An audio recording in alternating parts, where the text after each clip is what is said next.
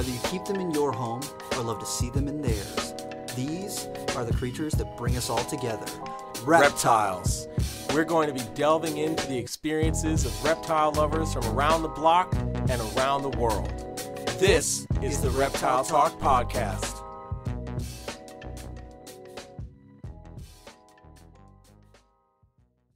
What's going on, everybody? I'm Jeremy Turgeon from Brassman Reptiles. And I'm Rob, and I'm keeping it real. And this is what, episode 6? 6, yeah, episode 6. We're deep in this now. Damn. We're almost at 10. Oh my goodness. So today's episode's pretty freaking sweet. I am super excited to have on the guest we have on tonight. Do you want to tell them who we have on? So tonight we're going to be talking to Ryan Martinez, who is a zookeeper at Zoo Miami, and one of my good friends who I've known for a little about a decade now. I don't know, he's pretty cool. So what's up, man? How you doing? What's up, guys? How y'all doing over there? Pretty good, man. Are doing fantastic. Fantastic. So, jumping right into it, man. I mean, you seem to have done just a little bit of everything. So, I guess we should start from, like, the beginning. What really got you into, like, unusual animals?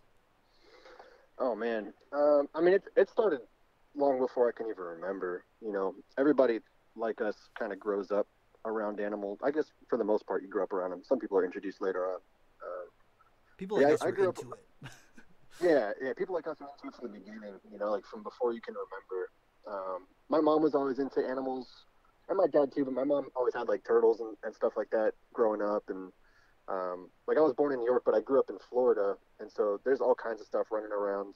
And, you know, I just grew up catching lizards and snakes in my backyard. It's funny, I actually grew up within visible distance of Strictly Reptiles, which I know you guys are familiar with. Oh, wow. That's awesome. So you find all sorts of crazy stuff. All kinds of crazy things growing up. You know, I was catching them in my backyard and running the streets and doing stuff like that. So, you know, I was always into it. And then I grew up like walking distance from this place called the Native Village. And you guys have probably heard me talk about it, you know, on my post before, and probably some of the other guys that you see on Instagram. It was, you know, it was like a small local wildlife, you know, zoo. It was owned, or it was on Seminole property. And, it just had all the cool stuff, you know. Growing up, my mom would take me there. I had this little like pin that I had that would get me in free, so we'd go all the time. And you know, I'd watch the alligator wrestling shows and watch these guys handle, you know, venomous snakes and stuff like that. And I always just thought it was, you know, the coolest thing. And so when I was old enough, I started volunteering there, and that's really where everything sort of kicked off from. Like that was ground zero for, you know, my animal career.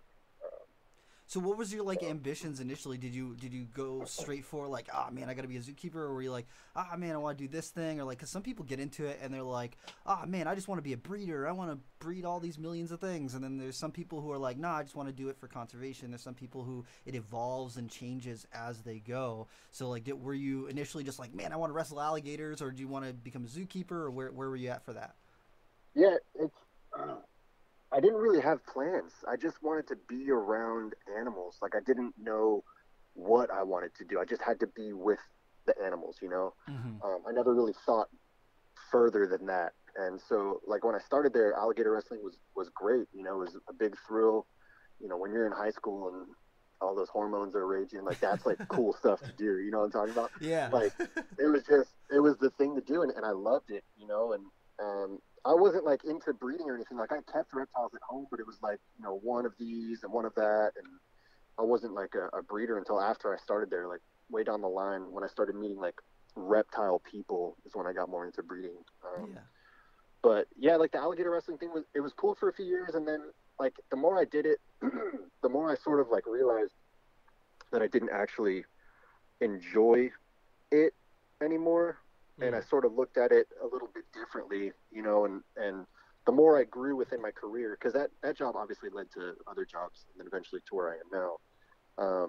And so the more I grew through my career, like the more I realized, like, I can do a really cool alligator show without even touching the animal.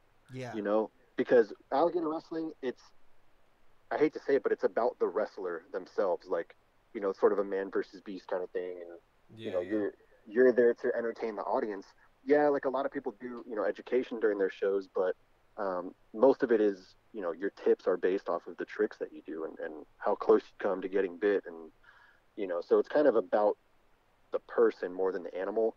And as I got older and a little bit, more experienced, I wanted to make my presentations more about the animal, because alligators are incredible animals. We all love alligators growing up. If you like reptiles, you love alligators. And so I started to sort of switch from, the show being about me to educating people about the actual animals themselves. And I found that it got really great responses, and I felt happier. The animals are healthier at the end of the day. And so things definitely changed throughout the years as I sort of progressed through my career. That's awesome. Yeah, we stopped by Tom Crutchfield's place, and he was mentioning how that he was changing as he's gotten older too. He said that, like, when he used to do alligator shows, it was all about, look at how tough I am, and look at how I can make this animal do things, and look at how fucking crazy I am. But then as he's gotten older, he's like, he's really admiring the people who are doing the shows now, who aren't like, it's not a pitting against one another. It's showing how smart they are and how you can train them and all the different things that they can learn. It's showing that they're not just some like dumb, mindless killing machine. It's that they're, like these magnificent creatures. And I feel like the public's now just like ready to accept that, because I feel like, before people weren't ready to accept the idea that a lizard could be smart. Yeah. Right. Yeah. And it's funny that you brought that up, because in my original alligator wrestling presentations, I would actually talk about how an alligator is just like a frog with teeth. I was like, yeah, they don't have much going on upstairs, and, they're not very bright. They're just instinctual. They're really good at what they do, but that's about it. Yeah. And I was totally wrong about that. Alligators are incredibly intelligent, crocodilians in general, and reptiles, as we're finding out more and more. I mean, every week I see something on Instagram where I'm like, oh my God, that's, incredible. It's some reptile showing some cognitive, function. And so, yeah, as you sort of progress through that and see enough alligators and work with them long enough, you're going to see that there is intelligence there. And so there's a friend of mine, his name is John, Otter John. A lot of people know who he is. He kind of grew up around here doing the same thing, alligator wrestling. And I love watching his shows, because he was always about the animal. And he's a really good animal trainer. He's done a lot with, otters and raccoons and cougars and stuff like that.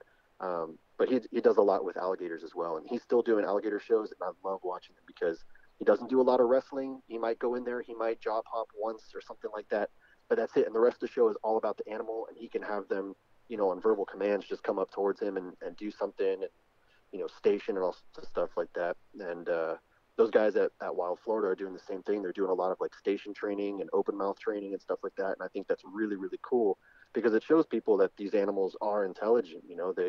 They're sentient, and they know what's going on. They can figure things out. And I think that's something that people need to see in order to appreciate those animals a little bit more. You know what I'm saying? That's so true. Yeah, it's not just some big dumb lizard. It's like, it's like you have to start to get people to equate an alligator to like their dog. Right. Like something they can train, something they can have some kind of intellectual connection with. Otherwise they're like, it was awesome, it's a big lizard. Right. Exactly. Because if they go to a show and they see, I'm this guy and I just pulled this giant alligator out of the thing, and then I, grabbed its jaws and I'm wrestling it all over the place. So when they leave, they're remembering, this guy went crazy on this alligator. But if you go, hey, this is our alligator, so-and-so, he knows his name, and then call different names, and then as soon as you call his name, he knows it and he comes to you. That's like one of the craziest things that like blew my mind at Gatorland was, Savannah would call to the alligator like by name, and that specific alligator would come up, and I was like, wow. None of the rest of them would move, but that one knew. Like when it heard its name, it was like, boom, I'm there. That's it. Yeah, that stuff will blow your mind. Savannah is amazing with the crocs that she works with. And like when you leave the old wrestling shows, you leave just thinking about how awesome or crazy, that guy was. But when you leave, the shows where people are educating about those animals and showing you, their mental function, it's really mind-blowing what these animals can do. And like you said, Savannah calling individual alligators by name out of the water, and just that animal comes out, like, that'll blow people's socks off. It's incredible. And then you get into things like Cuban crocodiles, which are like problem solving, like velociraptors. It's a whole different story. So the scary smart ones. Yeah. Oh, they really are. They really, really are. Yeah. They're such cool creatures, though. So, like, you started out, you know, working in those places and doing alligator shows and stuff like that, and then, you know, fast forwarding a little bit to where you're at now. How did you end up getting to Zoo Miami? It's funny. I'll tell you the whole story. Kind of interesting. I was working for a science museum, like a kids science museum, for a little while, Mm-hmm. just as a part-time job, Mhm. and uh, this was right after high school or so. I was in college, and I had to go to court for something one day. I think it was like speeding tickets or something. I had to go to court, and the court was right next to the museum that I was working for. So on my way home, I stopped by the museum because at that time the supervisor let me take rodents home to feed my own snakes. Yeah. Mhm. So I stopped by to grab some rodents to feed my snakes at home, and a couple of the people there were like, "Hey, we're going to a conference down at Metro Zoo. You want to go with us?" And I was like, "Oh man, I would love to. I'm not really dressed for it. I had like a suit and tie on and everything." And this one guy was like, "No, no, no, I got a t-shirt and gym shorts in my trunk. Like you can wear that. Let's just go." And so I hopped in the car in these dirty clothes, and we went to this conference.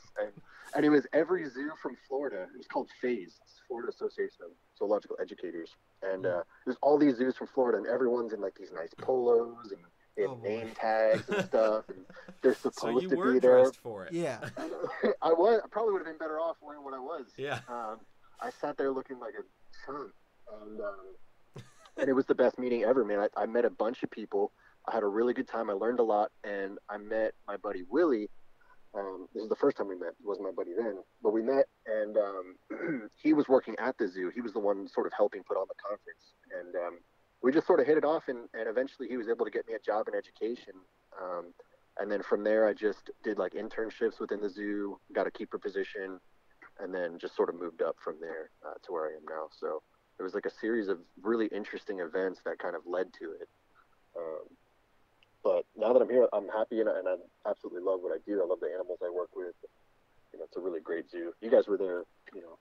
My one regret for visiting was that we didn't take a whole day to check out the zoo, because I was like, oh, we're going to go down there, we're going to check out these things, and then, you know, we'll go. I didn't realize how huge of a zoo that is, because, it is easily double the size of every zoo in New England. Yeah, no, it's massive. I think, I don't want to spread false information, but I think we're one of the largest by, like, area in the country. You know, we're a very large zoo, and so much that people like rent bicycles to go through the entire zoo, like these four-wheel family bicycles. Yeah, no, it's all they'll run people over, and it's crazy. But yeah, it's a really big zoo. Yeah, it's crazy. Like the a lot of times the parents like lift their legs, and the kids will just be the ones pedaling. And they're like, "Oh, is this so difficult?" No, it's just in your mind. Just you got to pedal harder. Yeah, right. It's in your mind. Yeah. Exactly. Yeah, there's some good people watching there. But yeah, it's a really big zoo. It has a huge collection, and you know, we do a lot of work for conservation. We breed a lot of, you know, really rare and endangered species, and we even do some like repopulation projects. Like I know we have our Puerto Rican crested toad project that my friend Cindy works on. You know, so Cindy. Cool. Yes, yeah. I've known Cindy for a while, and she's, you know, those things are so freaking cool. I remember when she said them, I was like, oh man, those things are amazing. Yeah, they're super cool toads. She does a really great job with them, and then she gets to travel to Puerto Rico to release tadpoles and stuff. You know, that's sweet. So Yeah, cool. that's so awesome. Which is, you know, that's like real conservation work. We're putting animals back into the wild. We're conserving the habitat that they have out there, so that when we do release them, they have somewhere to live, and you know, it's a really awesome thing. We bring a couple other things like Guam kingfishers that go back for re-release and stuff like that. So there's a lot of really cool projects that go on over there. That's awesome. Yeah. Man, that's that's like the ultimate goal. Is to just to be able to do that, you know, like, I mean, you think about like any chance you get to breed or reproduce something is awesome, but when you have that greater goal of just like, we're doing this, and then we literally get to the species, send this back, you know, to where it goes. That's a whole other level. Yeah, it's super gratifying, you know, and we even have some other frog projects, I think in Costa Rica, that we're working on too. We do a lot of frog stuff.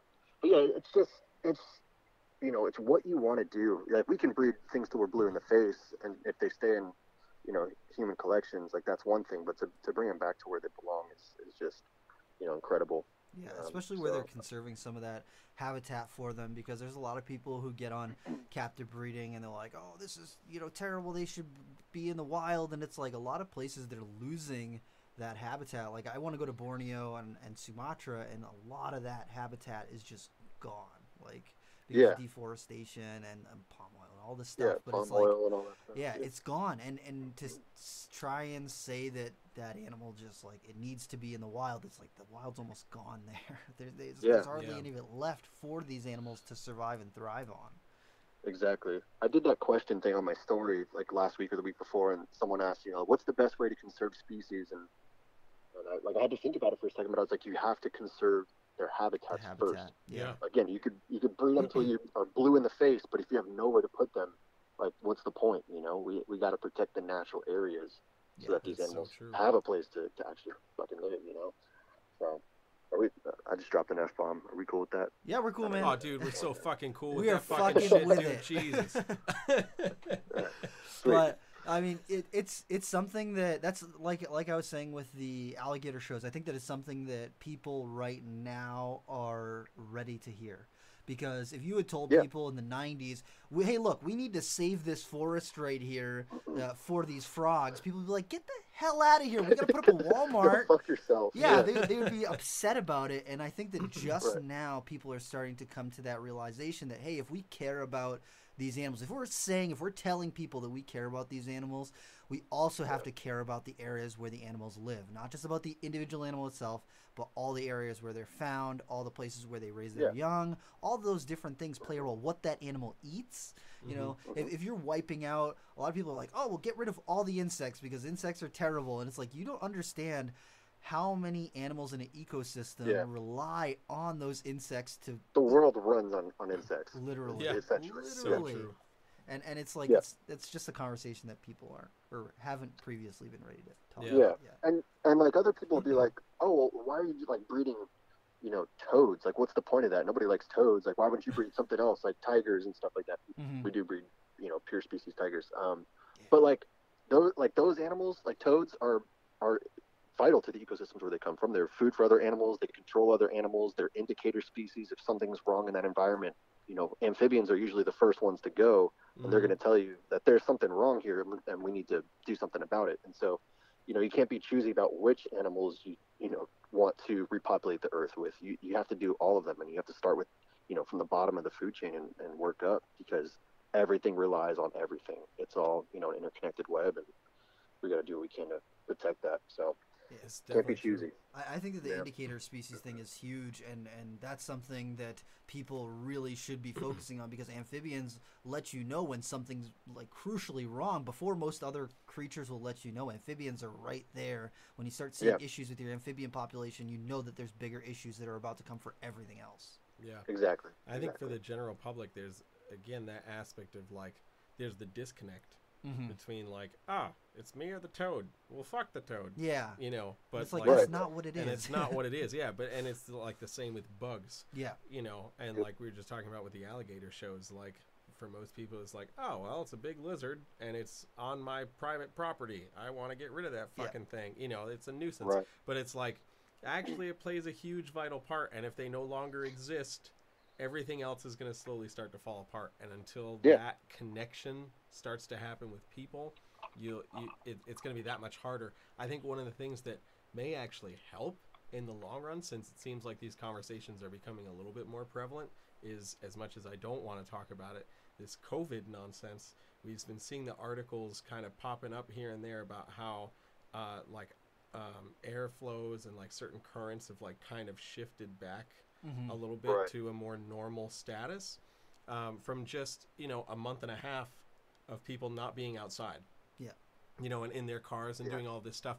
So it's like, if that, if that trend kind of continues, and you can see that literally worldwide, hey, because we all stopped being pieces of crap for like a month and a half, the earth started to heal itself a little bit. Maybe it'll get people's minds going a little bit, of just being like, hey, at least to be able to initiate some new conversations about it. Yeah. I'm hoping it'll be a bit of an eye opener. If we're seeing those types of changes already, in just a month that we've been seeing these changes. Just imagine what we could see in a year or 5 years if we kept up with certain things. Exactly. So hopefully it'll be an eye opener for some of us. We can only hope. Pretty much. Pretty much. Oh man.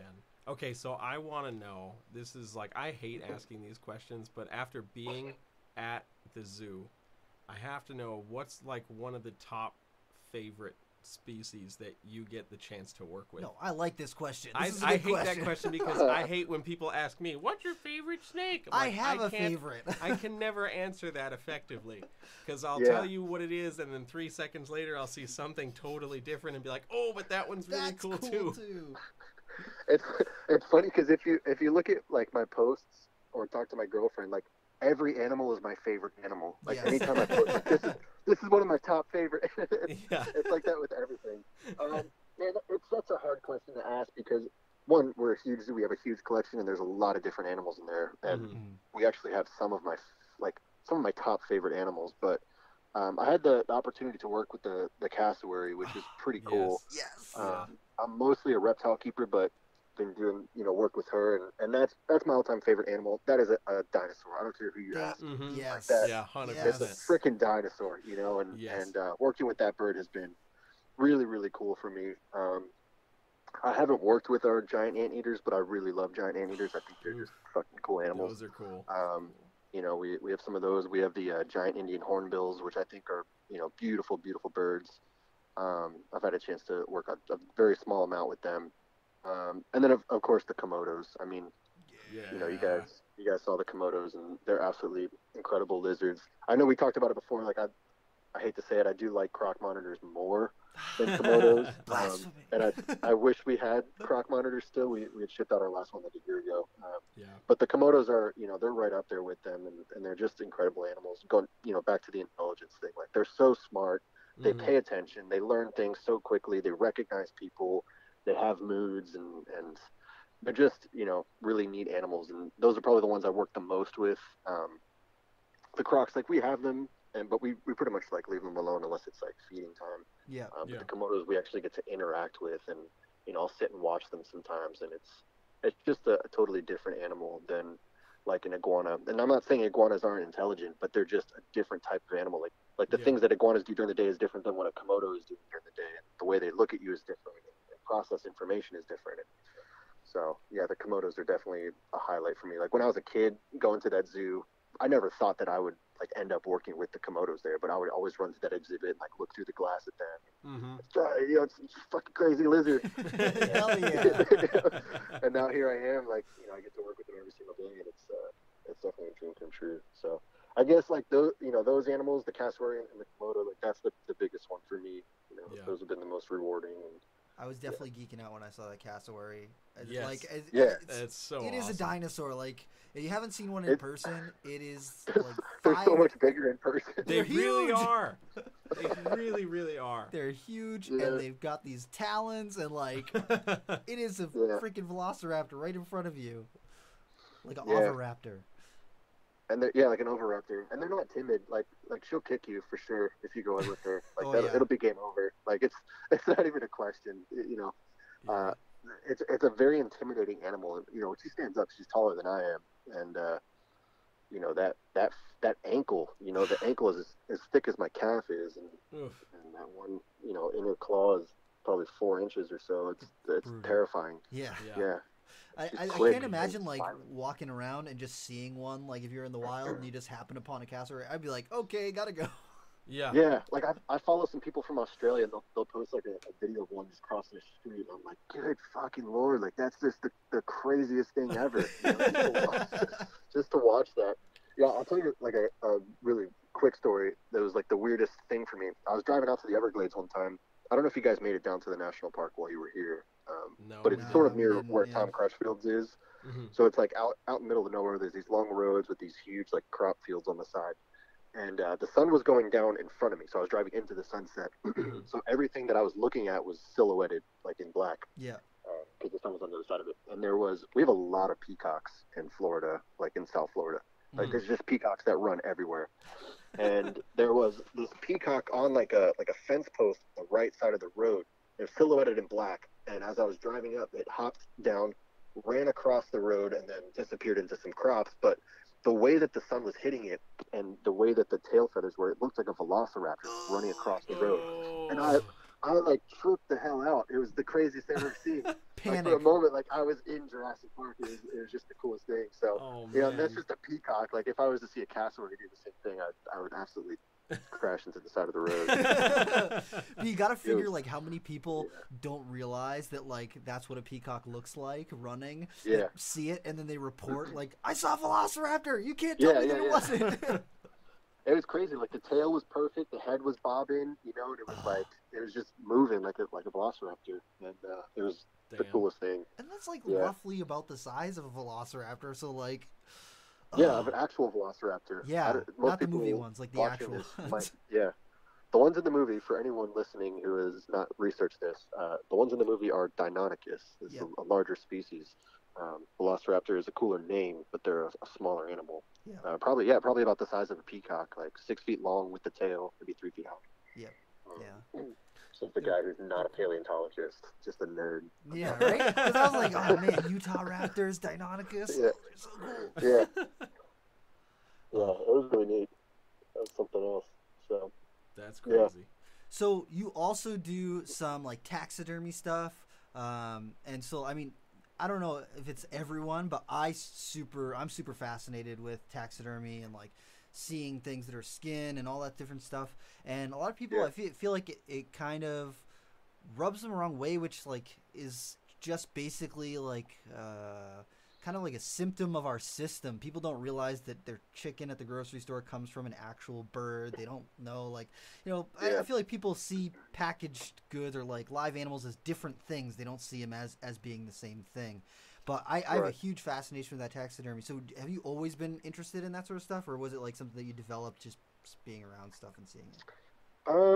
I think it kind of goes back to like, my childhood and the native village. Like, you would find like a snake shed in your backyard and you'd keep it for a while because that was like the coolest freaking thing, or something like that. Or when you go to the native village, they would find like the little alligator teeth because alligators, crocodilians shed their teeth all the time. So they would like find them and give them to me. And as a kid, that's the coolest thing. And I always try to do that, when I have like a kid that's really interested in asking good questions. Like I'll find a tooth and give it to them or whatever. Same. Because that was the stuff that like really was impactful to me. And so as I got older, like I would collect more things, as I spent more time out in the Everglades, or other places in Florida, you'd find like turtle shells that are all dried out stuff. So I'd collect that. And then getting into like the business, like, we work with live animals. Eventually they all perish, nothing lives forever. Yeah. And so I just wanted to see like what I could do with the animals that I was seeing, being wasted. Because sometimes, they'll just get buried or, something like that. And to me, that was wasteful. Like there's still, life to be had in that animal. So I just started researching like how to do, the stuff that I do, skull cleaning and everything. And I went through a lot of trial and error. I went through several colonies of domestic beetles before I really figured out like what keeps them going, how to get them to eat things properly without things falling apart, how to clean it and stuff like that. So it's been like a work in progress for years, and I've had a lot of people, help. There's a lot of, good resources online. You can reach out to people that are really cool about it, and we'll talk to you. Some people like closely guard their secrets. They'll never tell anyone because they think they're the only one in the world that does it. But there's, been a few people out there that are really cool about it. And it's all been trial and error, and listening to them and seeing what works for me. Because what works for like someone here in Florida where it's like hot and humid doesn't work for someone who's in Wisconsin or, somewhere else where it's a little bit different because the beetles are kind of picky about, the conditions that they live in. So it's been a lot of fun though. And it's crazy to see what people have in their freezers. Right? Right? Oh my goodness. That guy that shows up and they're like, hey, you want to see my collection? I'm like, no, I want to see your freezer. Like, yes. What's in there? Oof. Yeah. Yeah. But seriously, like it's crazy because everywhere where there are live animals, there's also dead animals too. And if you can give that animal a second life, if you can allow it to be used, because like we have a big common snapping turtle shell, and we've had it at the store for years and years and years and years and years, probably like 15 years or something. But it was just kind of like around. No one really used it. And then Yeah. when I started doing shows and tours at Nerd, I was like, why aren't we using this? This is a great tool to teach people about the inside of turtle shells so they can realize that it's not just like a hermit crab shell where he just ditches it. It's like part of his body. And Right. when people see that, when they can see the inside of a turtle shell and see, oh my God, that's its ribs, that's its backbone. I have ribs, I have a backbone. It's just like me. It's not all that different. It allows them to kind of connect to that animal and helps them understand it better, because I would often see people being really rough with tortoises, like they go up and they pick them, or they'll like knock on their shells or whatever. But if you show them, hey, look, this is its back. If you're knocking on its back, it's like someone knocking on your forehead. You should respect it.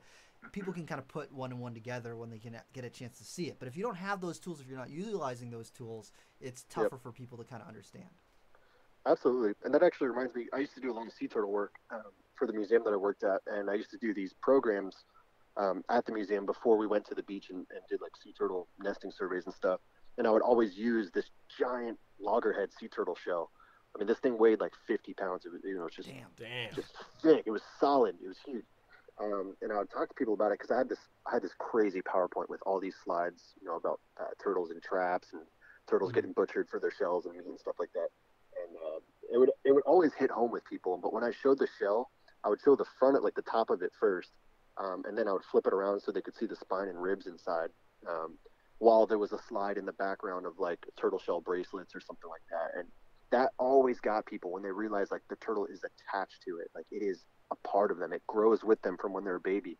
Like that always drove the point home, and it was a really great tool. Like I'm big on using biofacts in my presentations when I still did presentations. I think they're, a really useful tool. Like you can bring a live animal, and that's great. But if you don't have the ability to do that, or you bring both, bring a live animal and bring, a dead counterpart, for lack of a better word.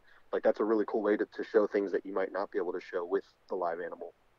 Yeah. And I really love that. So that's yeah, I try and do the same thing, and then like I'll say if I get a full shed from a snake, I'll save it so that if I get any kids, like you're saying, any kids that are like super enthusiastic or like are super into reptiles, I can be like, here, take this shed skin. You can have this really cool, and you can see the pattern on it and stuff.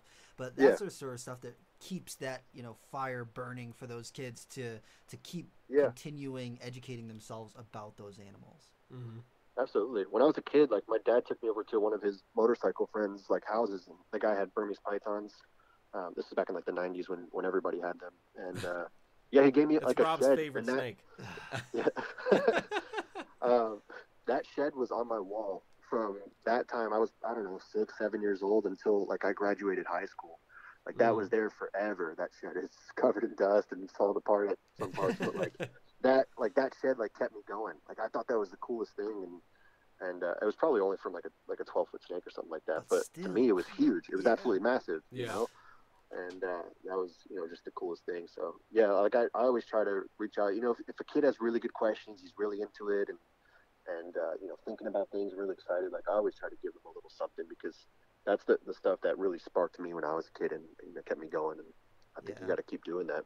Yeah, I wish I had a place like, that was more into reptiles around me when I was a kid, because my nearest reptile store was like 45 minutes away, and my local pet store was like, the dude was afraid of reptiles, so he had like an iguana, a leopard gecko, and anoles, and that's pretty much it. He didn't usually care too much as far as reptiles went, so I didn't get a lot of that like exposure to reptiles. I had one guy come to my birthday party and do like a reptile program kind of, and his Rainforest Reptiles, who like now I've worked with Mike Grabowski a bunch of times, and he's like one of my colleagues, so to say. He's come and talked on behalf of educational programs with us in Maine and Massachusetts and Rhode Island and Connecticut, and he's like a great guy.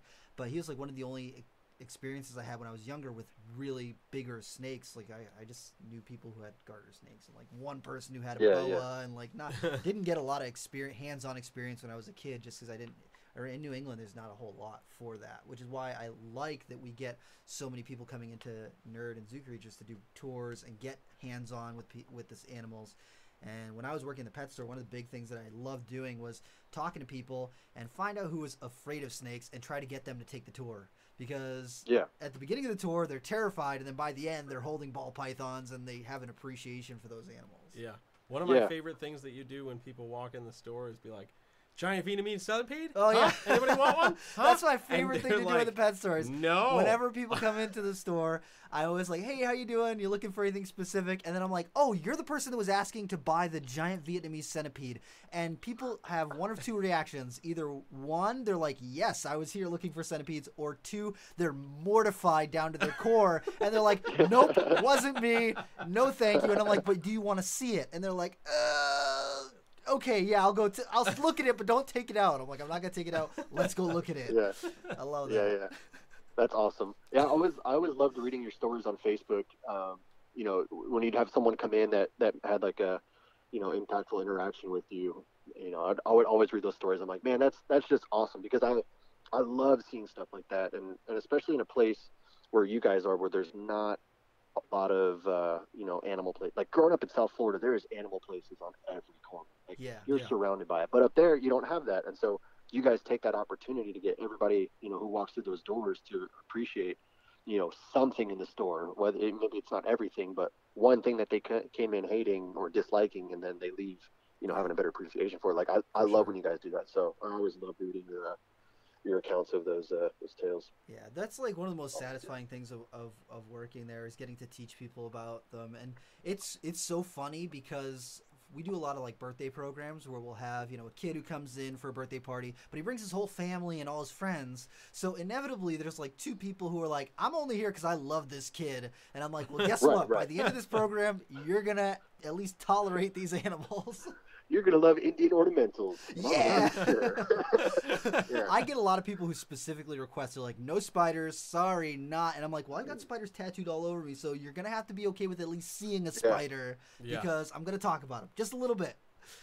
Or for those programs, I like to like bring in hissing cockroaches or something that's not a spider, but like close enough where people are like, oh, that's still creepy. Hissing cockroaches are like the best educational tool. They're so awesome. At the museum that I mentioned earlier, like hissing cockroach was the first animal you handled, and like that was like your initiation, you know, because everybody was always like, oh, I don't want to handle that.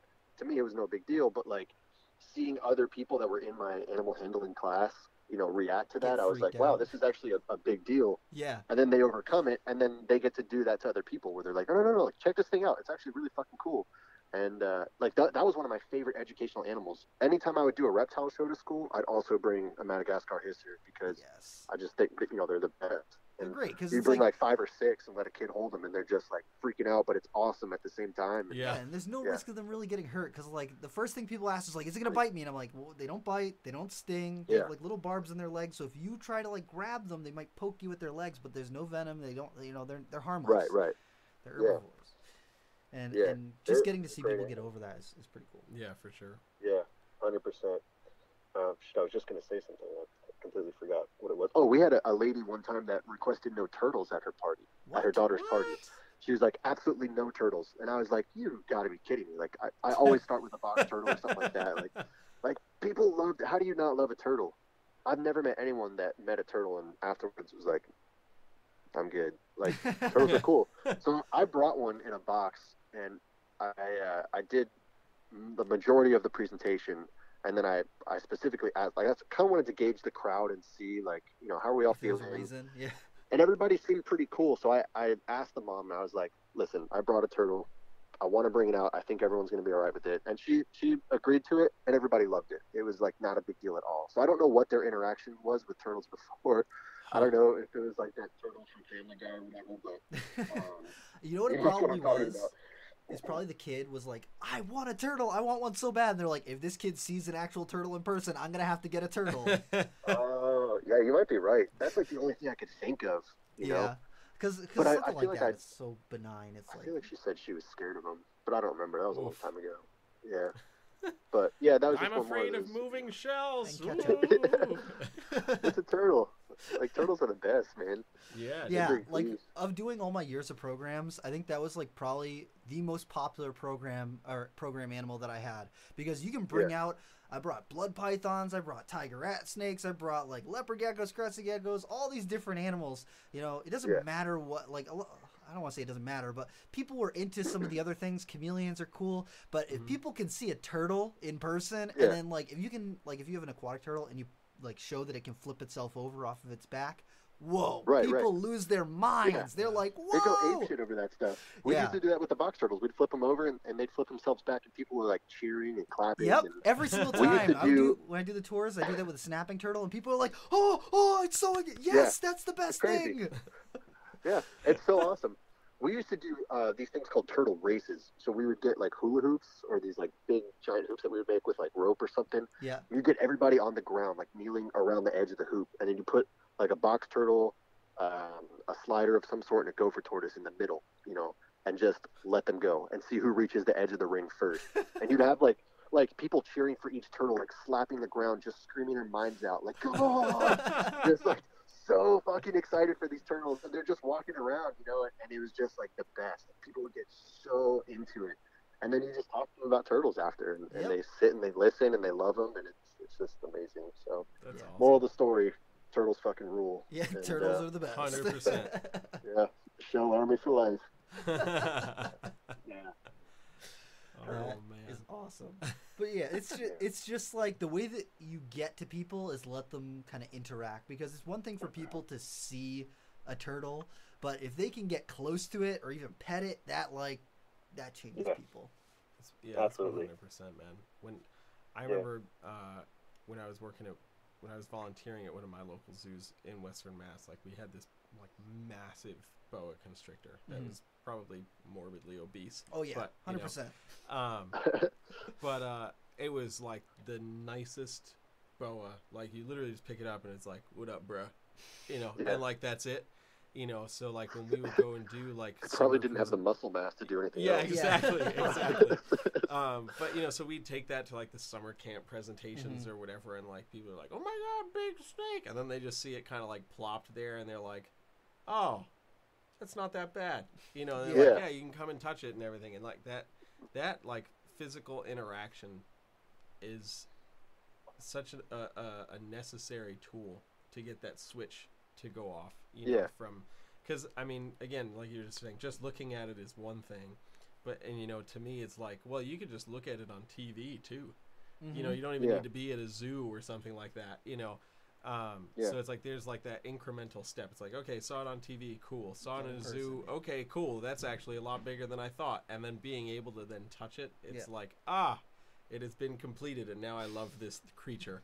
You know, that's so that brings vital. Up another point is like you got to pick the right animals for presentations like 100%. That. When it's people that are potentially nervous around them, like I know some people that'll do a show and they'll go and grab like a wild, I don't know, rat snake the night before or something like that, and then you know, or they'll bring like a crazy spilotes or something. Not that all spilotes are crazy, but like they'll bring like something crazy because they want to like show off, blowing in its face and making it strike at them and stuff, and you just watch people like horrified, and that sends the wrong message. You know, you bring something calm and manageable and you know, ease people into it so that they can, you know, get over their fear. You don't want to show them, you know, a reason to be fearful for, you know, any sort of reason.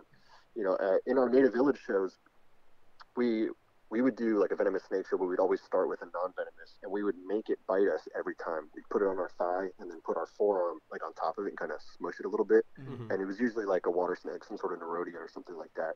And we would make it bite us so that we could show people like what a non-venomous bite looks like compared to a venomous. It was like the most ridiculous thing, but it never really got reactions. Like it just made people uneasy and like some people would run away, and I just stopped doing it after a while. I was like, this is not like it's not helping at all. Exactly. And so I always appreciate when people like choose the right animal. Like you don't want to bring, let's say, a coming eye to a birthday party that's going to be totally unmanageable and bite someone's face off.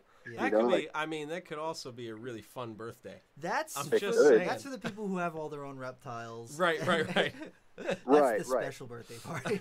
Yeah, but when it's a family that just has like a dog or a cat, they're not really reptile people, but they kind of want to see them because it's something different. Like, bring a ball python or whatever it is that you're going to bring that's manageable and comforting for them. Not something crazy that you're gonna have to wrestle or might get out of your hands. Like I've definitely had I've had my mishaps during presentations. I've done probably thousands of them, but I never intentionally brought animals like that for classroom presentations. That I had to like battle with. Yeah. I think that one of our most popular animals on our tours that we do at Nerd is I've got a couple different leucistic ball pythons, just all white with the blue eyes, and all of their names are Marshmallow. And people fall in love with Marshmallow because they're like, I know what a marshmallow is. Marshmallows don't hurt you. And then I hand them this all white snake, and they're like, oh my god, it looks just like a marshmallow. It's puffy and white, and it's cute. And I have people that come back and do the tour like every weekend just to hang out with Marshmallow. And they ask for it by name, right? Yep, 100%. Yeah. Every time that gets people, we had an albino berm named Lemon, and people would ask for that berm, year after year. I would go to schools. Did you bring Lemon this year? And it's like, that's really cool because that animal made an impact that lasted, not a couple days, not a couple hours, years. Yeah, a year, And, we have that's the best albino berm called Scrambled eggs because he's yellow and white, and people love that nice stuff. They love it. Yeah. I think everyone's fallen in love with an albino berm at some point in their life. Like, that was just like the thing. The big yellow snake. Yeah. The big yellow snake. Always. Rob's never fallen in love with a Burmese python. I'm morally opposed to Burmese pythons. I mean... Rob's like, check out this albino blood. I'm like, it's look just at any as other fat, thing. but twice as likely to lose its mind. Yeah. You know what the best is that I loved bringing for a while to schools were the European legless lizards. Oh, Scaltopusics or whatever. Yep. You pull one of those out and people are like, snake, immediately, Yep. And it's so cool when you tell them that it's a fucking lizard. They're like, no, get the hell out of here. Like, people are losing their minds. Like, I don't believe you. Straight up. And then you show them, like, it blink. And, like, that's it. Or it has ears, and they just fucking lose it. And it's really the coolest thing. For sure. People don't even know those things exist. Yeah. There's so many really cool animals for that stuff. Yeah, I think that as people are getting better at keeping things and keeping them alive and keeping them well, I think that there's going to be that need for more unusual animals in programs because, like, everyone, when I do a regular program at a birthday party or something, I usually bring a variety of things that most of them may have seen. I bring like leopard geckos, I bring crested geckos, I bring some bearded dragons, I bring a tortoise, a chameleon, some ball pythons and things like that. And as more people are keeping reptiles and it's like becoming more almost like mainstream, almost at every party I do, someone's like, oh, I know somebody with a bearded dragon, or my school had one, or this or the other thing. And so that's why I gear a lot of my information more about like where the animal comes from, why it is the way it is, the way that it's shaped the way it is, or has scales or whatever. And so people can kind of learn a little bit more background about it. But as I'm doing more programs, I'm getting people who are like, no, I've seen all of those things. What do you have that's not those? And I've had some really cool birthday parties where, it's like 25 or 30-year-olds, and I'm doing birthday parties for them, and they're like, okay, I've got a blood python, a jungle carpet python, a couple ball pythons, and a Burmese python. Show me something different. And I like those programs too because I can bring out something that's a little bit more unusual and talk about stuff that I don't usually get to talk about. Yeah, for sure. Yeah. Have you guys ever seen a Lucy King? How about now? Or a Bolin's python, or something crazy. Yeah, I have brought Bolin's pythons at birthday parties before for people who have got a bunch of their own reptiles and stuff, and that one always really gets people. Remember that we had somebody call to do a private tour with Kev, and they're like, I specifically want to see Bolin's pythons. Yes, yep. I've had people. That was the request. He was like, I don't need to see anything but Bolin's pythons. We're like, really? We'll make it happen. You're gonna come here just for the Bolins out of everything that we have? Okay, cool, bro. That's fine. I guess that I feel like jaded almost because I've been working with Bolin's pythons for like 8 years now. So they're when I see them, I'm not like, oh, wow, look at that thing. I'm like, oh, it's a Bolin's python. Its cage is pooped because they poop every 10 minutes on the dot. They poop. and they like to smear Is it that true? everywhere. And I'm like, why do you do this to me? They do poop a lot A compared lot. to many other Compared to boy everything, species. they're like Wow. a Crebo. They poop so Wow. much. Yeah, that puts it into perspective because Cribos shit everywhere. They're just non-venomous cobras. Yes, They Yeah. exactly. They And smear it, Bolins are it's just all like over. that. So when Wow, people I are didn't like, know "I that. need to see a Bolins python," I'm like, "Oh, All right. okay, I guess." Hey, give me 5 minutes. I gotta clean it off. Yeah, I gotta wipe Yeah. it off Covered in because it poop. likes to poop and then slither through it. Sorry. That's so crazy. I did not know that about them. Yeah, that's one of their well hidden secrets is that they're Yeah. they're basically just creepos. Just wait till the word gets out. Oh god. They're so cool. Crazy. So you have had a lot of different kinds of reptiles, and you've got some amazing Barons racers. They're just so freaking cool. Yes. Do you feel like your perspective on keeping has changed over the last couple of years, or as your career has gone on? Do you feel like your perspective on keeping them has changed a lot? Yeah, definitely. Like specifically the past few years, but like really within the past year, I've really taken a step back to look at, how I'm keeping my animals and everything. And like I was when I first got my venomous license, like I went absolutely ape shit. I had cages from floor to ceiling. I had venomous everywhere. I was working for Strictly around that time, so I got to cherry pick all the shipments that came in. Hell yeah. I was like, I'll take one of those. I'll take 10 of those. Like, everything. And I had so much stuff, and I just got so overwhelmed with it. I wasn't able to appreciate. I couldn't even see half of them because I had racks and vision cages stacked on top of each other, and it'd take me forever. It'd probably take me 2 days to go through and feed everything just because there's so many, and I just wasn't appreciating them. Like I saw them when they came in, I'd see them when I'd open the tub, and that was it. And so like I started scaling back a lot, and as I started working for the zoo, like I saw these big habitats that we can make that are bioactive. You have waterfalls and live plants and stuff like that, and the more I've traveled to other countries and seen like animals that I keep in the wild, Mm-hmm. doing their natural thing in these huge open spaces, I'm like, wow, like I could be providing so much more for my animals. And we're starting to see the reptiles respond to enrichment a lot more. So, I've taken a step back. I've thinned down my herd a bunch. I've, just started to keep things that I really, really enjoy and just trying to set them up as big and as natural as I can.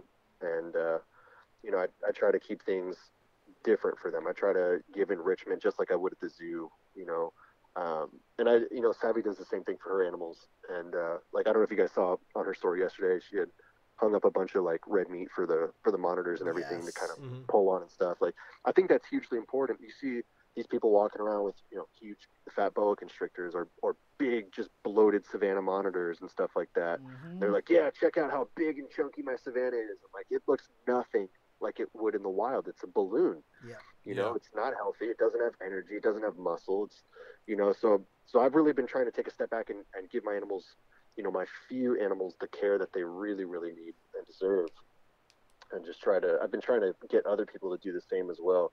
Like I get the whole rack thing. I get having a huge collection, and it definitely works for some people. But, I've really just started to enjoy watching my animals more and watching them interact with the habitat and the enrichment that I give them. And I think that's so rewarding. Like I kind of lost that rewarding feeling of when I was a kid and I had one bearded dragon that I would spend all my time with, Mm-hmm.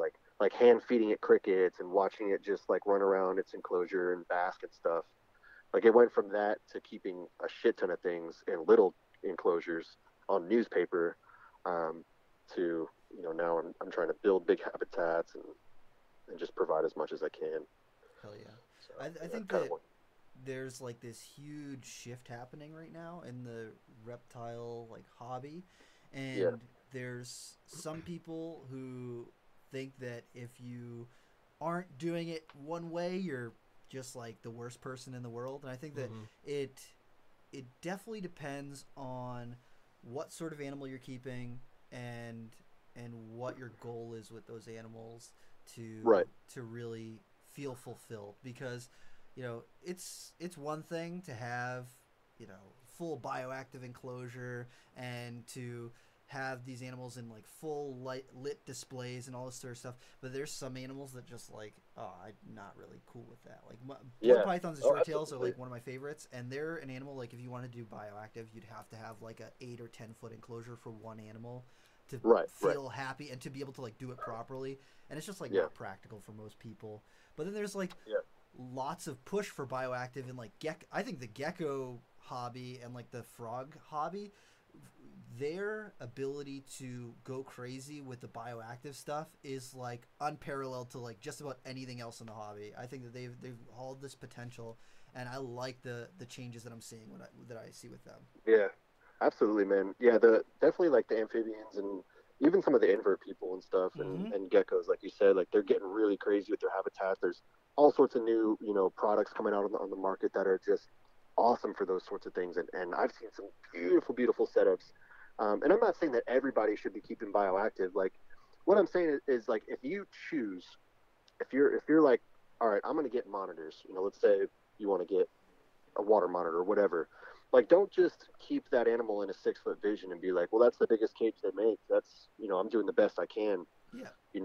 Like build something, if you're going to go in for it, like, you have to. Yeah, you have to build something custom. Build them something. Yeah, it's got to be custom. You got to give them space to be the lizard that they are. Exactly.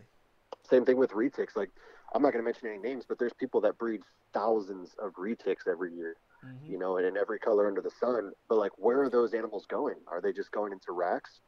Are they going into 6-foot visions? Like, an 18, 20-foot retic is a really big snake, and they're a lot more active than people think. Like, I always heard the excuse, like, oh yeah, these big snakes, like, they'll curl up in one spot in the wild and they'll live there for months at a time just waiting for food to come to them.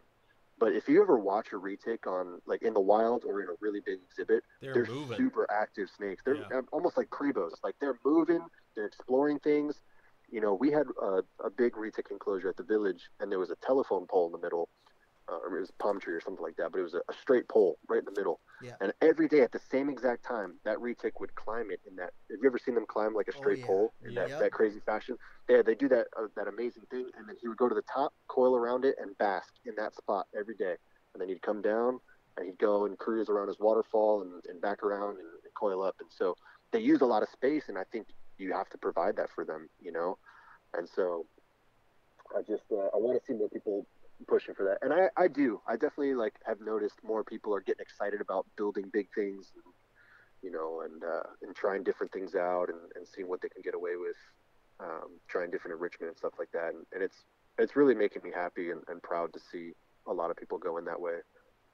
So, I'm really curious to see where the future goes, because I think that as things change and progress, in our lifetime, the hobby has progressed and changed so much. So much. Oh, yeah. An insane amount, like an unbelievable amount of changes happen.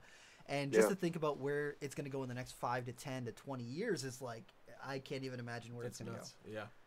It's nuts. I agree. Did you see, Ryan, I don't know if you follow Steve Tillis at all. No, I'm not familiar. Oh, he's up in the Gainesville area in Florida.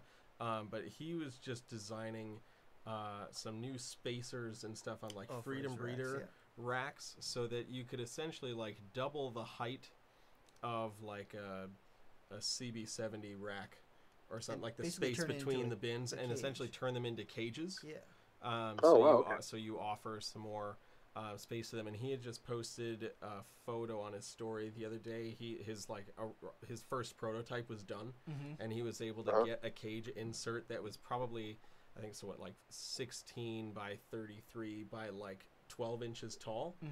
And then that the bin that's underneath it then becomes, you can make that like 4.5 inches of just straight bedding. Yep. So if you want to do that bioactive aspect, like, you can then do that, because you can put that much bedding in there, and there's still plenty of space for whatever you're going to keep in there. So his thought process is to be able to do that with like even some of their larger bins. That's like the one that I saw. Yeah, it was his double wide tubs. Yeah. So that was cool. that was really interesting. That one. Yeah, he's just using a 3D printer and just creating these inserts that can go in and expand each level. And I was like, dude, that's freaking genius. He's like, you just outfit the front with a frame so you can put a door on it. Yep. And you're pretty much good to go. And I was that's like, cool. That's badass. Yeah. And then we need that innovative sort of move. We need people thinking about things like that. Like, what can we do with what we have already, or what can we change and move forward with? Exactly. I'm looking at other parts of the like animal keeping hobby, and there's like the fish people are like light years ahead of reptile people.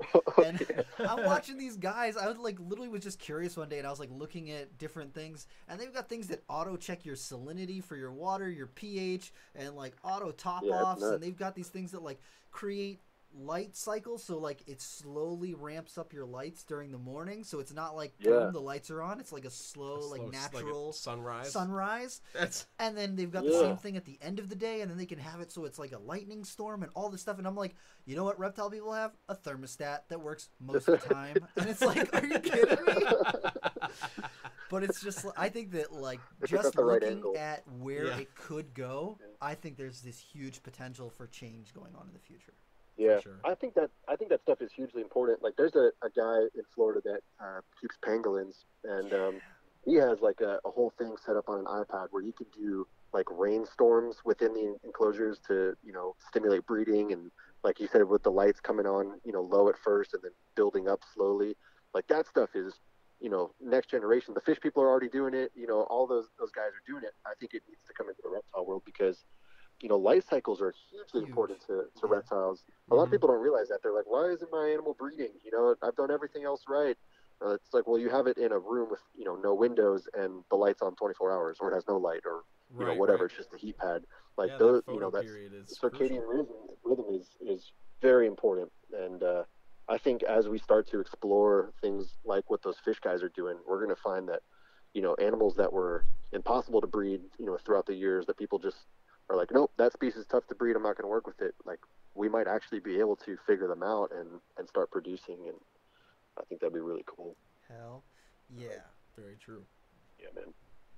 All right, so we're reaching just about our time. So before we wrap up, I want to ask you, I usually ask people this towards the end, or we ask people this at the end of the podcast. Is there anything going on in the realm of reptiles or, exotics, any sort of that sort of stuff, that gets you excited right now for the future? Is there something that's going on right now? It doesn't have to be like a more for a specific species or anything like that. Anything in particular that's got you excited about, reptiles? Oh man, that's such a hard question. I know. Like, I spending my time in quarantine, I've just been scrolling through Instagram every day, seeing things that I'm like, wow, that's awesome. Yes. It's hard to like keep track of what's going on, but fuck, I might have to write in later with my answer to that. But I love seeing people, breeding species that are critically endangered. Like, I'm good friends with a lot of people that breed like radiateds and galops and stuff like that, and I absolutely love that stuff. One, tortoises are the best, and when you have these people breeding, the right subspecies to the right subspecies, and making sure that the lineages are not overlapping and stuff like that. Like, I just think that's really cool. It's a lot of work that goes into it, making sure where your animals came from and what they're related to and everything, and to keep that stuff going is hugely important. Like I said, I'm gonna have to think about that, because there's a lot of cool things. I don't want to leave anybody out. There's so much cool shit going on. No, I know. I feel you. I'll have to write into you guys later. Cool. But that's a good question. So, if people want to find more about you, where should they go? I actually just have an Instagram for now. That's where it's at. Keeping it simple. Yeah, Zookeeper_Ryan. That's me. I'm always down to talk to people about anything. I answer questions all the time, and I enjoy talking to people and about anything, really. If it's animals, that's great. If it's other stuff, that's cool too. But everybody can reach out to me on Instagram. I'm pretty friendly, I think. Me and Rob have known each other online for years, since Amazon Alliance. Like, that was a bazillion years ago. Yeah, so long ago. Amazon Trebo was for the win. I have to send you a picture of one that we're getting in next week. Oh, that awesome. one. It's good. You're gonna like it. Yeah.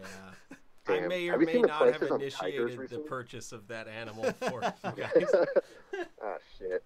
I don't even know if I want to see it. I might be better off not seeing it. That's funny. Cool, man. So thank you very much for coming on. We're going to have you on again sometime soon. Yeah, please. This was fun. Cool, man. Have a nice night. Sweet. All right, guys. Take care. See ya.